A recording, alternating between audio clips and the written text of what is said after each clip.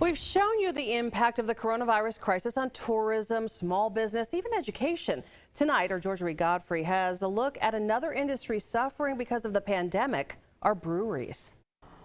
There are more than 90 breweries in the state, generating close to $800 million for South Carolina each year. But with restaurants limited to takeout and delivery services only, many of those breweries could go out of business. The brewing industry is big business in South Carolina. There are 92 registered breweries in the state, but since the coronavirus crisis hit South Carolina, more than half of those businesses could close. Our brewers weren't able to really find distribution for their kegs just because no bars or restaurants are open. So there's no one to take those to sell.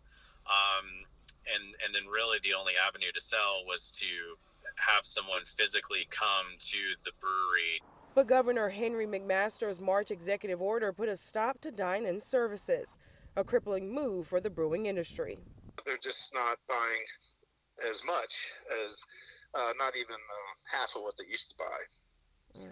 So it's kind of crushed, kind of takes your legs right out from underneath it. According to the South Carolina Brewers Guild, by April, 70% had laid off or furloughed employees.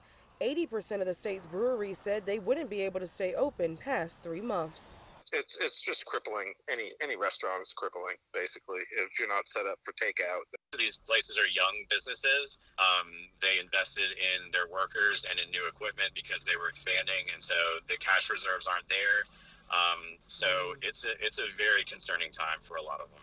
According to the South Carolina Brewers Guild, there has been an almost 80% decrease in business since those restaurant restrictions first went in place. In Columbia, Georgia Godfrey, 7 News.